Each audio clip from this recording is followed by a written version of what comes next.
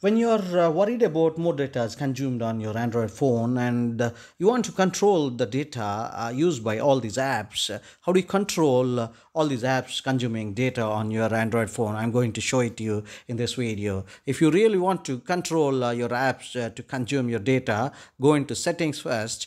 Going into settings, go into apps and notifications because you want to control all those apps consuming your data. Just go and tap on app and notifications here. Upon entering into apps and notifications, there will be advanced section also along with all these all these options. Just go to the option which is permission manager. Permission manager is the option which will control your apps to all those data consuming things by your apps. If you find out starting with body sensors, calendar, call logs, camera, contact, files and media, location, microphone, phone, physical activity, SMS, additional permission, all these will consume data when you are using those apps or not using. In the background also sometimes apps will be consuming your data continuously. To control all those apps not to consume much data, you can go and disable those things. For example,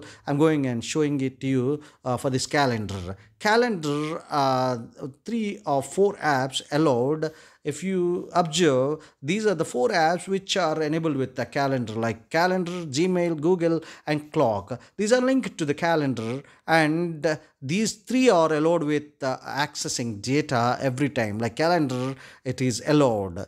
Once you go back, Gmail, it is allowed. Once you go back, Google, it is allowed. If you want, like if you are understanding Google is consuming every time data in your background, you can go and deny here, so that next time onwards your Google app won't be connected to the data so easily without your permission. If you want your Google to connect to your data and consume the data, you have to go and allow this one. Similar way, I'm showing it to you for even camera app.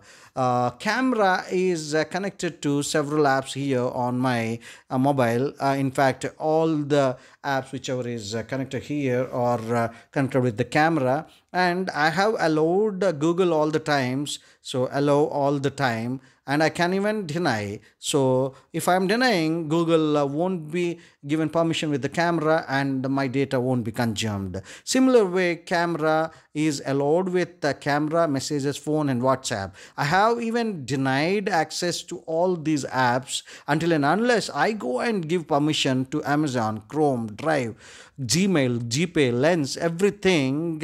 It won't be easily accessing my data. So this way you can control your data by these apps. So this will definitely save your data, and you'd save some bucks. Thank you so much for watching this video. If it is really helpful, subscribe the channel, like and share the video for more such valuable content in the future too. See you again.